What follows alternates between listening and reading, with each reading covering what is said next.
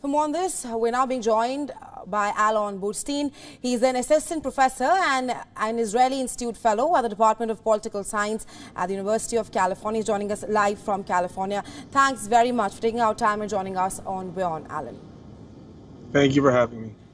Right. Now, Mr. Burstein, these are unprecedented times. Israel says it is at war after Hamas's surprise attack, and Netanyahu has threatened off an unprecedented retaliation and has launched Operation Iron Swords. What can we expect in the coming few hours? Well, honestly, it is regrettably very hard to know because this is unprecedented. In the history of the Israeli-Arab conflict, there have been a lot of instances in wars between Israel and Jordan, Israel and Egypt, where there were mass amounts of people, prisoners of war that were taken. This is unprecedented. In the wars that Israel has had with the various insurgent organizations around them, whether they were in Lebanon or in Gaza or in the West Bank, occasionally there have been at the most, 3 to 5 soldiers that were kidnapped, sometimes killed, sometimes not, and Israel launched massive retaliations to get them back. This situation, where a militant organization with far decreased capabilities compared to the IDF managed to surprise the Israeli Defense Forces so greatly, kill 300 people, which is an unprecedented number at least, and kidnapped, some reports are saying, over 100 civilians and soldiers into Gaza, is so unprecedented that it's hard to know what's going to happen. Israel's usual retaliation towards rockets launched from Gaza into the center of the country is to launch attacks from the skies and occasionally invade Gaza on the ground, but it's never had to deal with a situation where there are also at least probably 100 civilians that are being held captive in Gaza. So it's really impossible to know what Israel can do. It's very constrained. Right, Mr. Burstein, I was just coming to that, the issue of captivity here. Now, what is different this time is that Hamas has taken a number of Israeli hostages. I want to seek your perspective if that can be used as a bargaining tool. So that is the aim of the Hamas operation.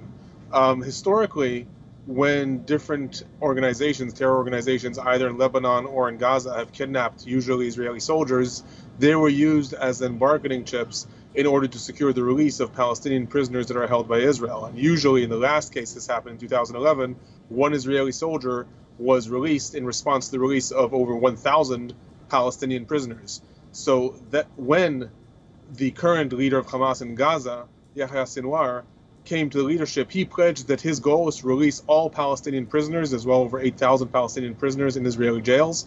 He pledged to release them all.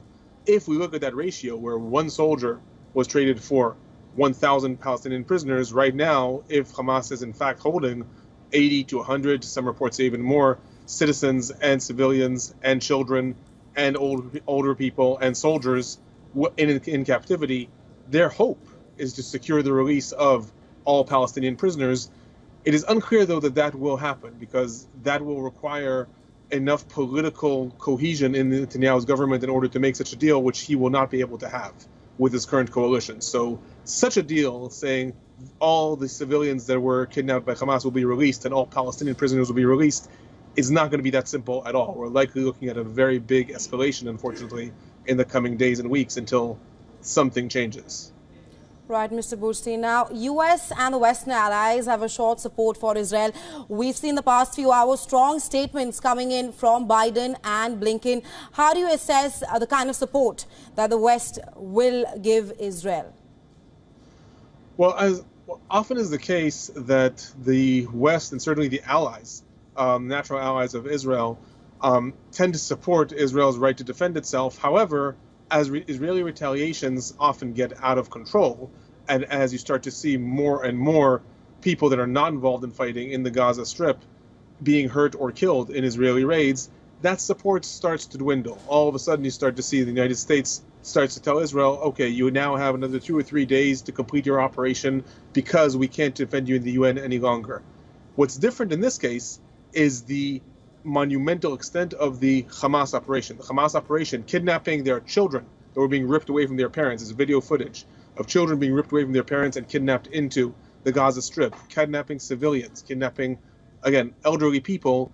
That is going to garner more negative connotations against Hamas and give Israel more leeway and more support internationally to do whatever it has to do in order to retrieve its people, in order to defend itself. So I think we're likely to see on a diplomatic level a lot of support for Israel in the coming days, virtually no matter what it does.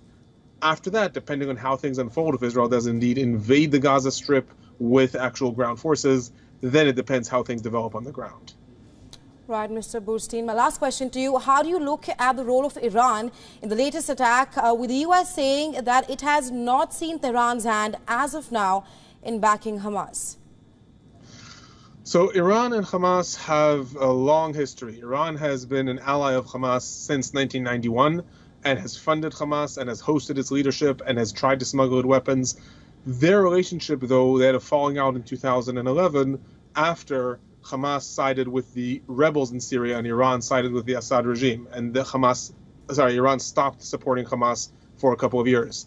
Since 2017, 2018, Hamas has very, very methodically rebuilt its relationship with Iran, has invested a lot in rebuilding its relationship with Assad in Syria also, and in the last couple of years, Iran has become much more influential in supporting Hamas and helping guide it. It's not clear, and I would argue that Iran probably did not tell Hamas do this. Iran did not say, now is a good time, now we want you to strike. What they did probably promise is that they will help finance, that they will help offer logistical support, that if need be, they can activate Hezbollah in Lebanon. So there probably is support, and Iran probably knew this was coming, but this is not them activating Hamas in the Middle East in their interest. It's more they're agreeing to help Hamas in what it's doing. Right, Mr. Burstein, thanks very much for joining us and Beyond, sharing your insights on this. We'll, of course, be tracking this very closely right here on Beyond. Thanks for joining us. Thank you. I'll probably talk to you in the next couple of days. Have a good day.